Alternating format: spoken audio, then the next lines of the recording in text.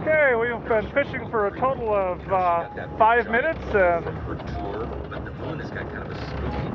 Ted's got the first fish. Staying at my Nana's house, you know, I'd go in at like 2 years old having And it pulled it off a downrigger, so it's got to be a big one. You know, Polynesian masks on the wall. Is it still on there? Yeah, there it is. And I would make not real big, is it? It scared me. I think that their kid could be ruined with that moon and that. Alright. Anyway, it scared me. But let's measure him, but I think he's legal.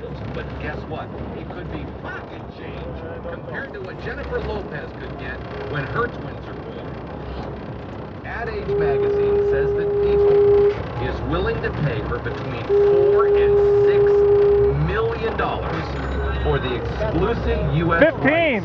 All right. Pictures of her kids. Yeah, we'll keep it. That's dinner. We'll go to JCPenney for $24.99.